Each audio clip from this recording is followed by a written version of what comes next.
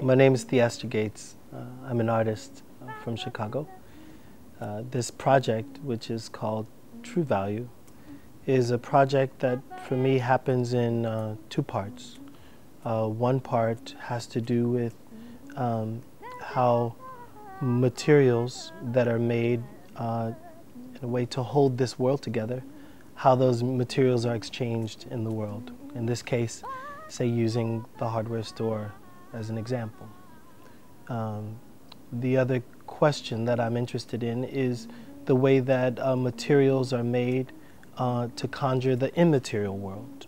And so the project then bifurcates into these two worlds. One is in the form of a hardware store and library and workspace, and the other is a kind of spiritual realm, a space that is set aside for a sacred activity.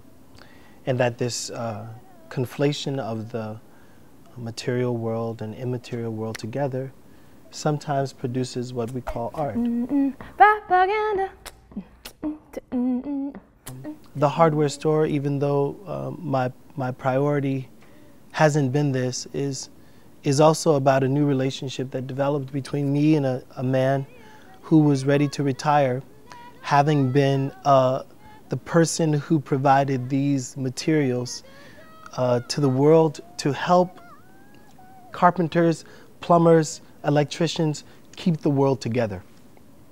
And what does it mean to be a kind of supply house for keeping the world together? In many ways, I believe hardware store owners are the last of a breed of people who understand the importance of the constant and daily care necessary in order to make this slowly eroding world hold up a little longer. And this work is a testament to that.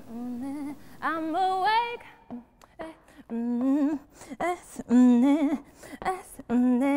No.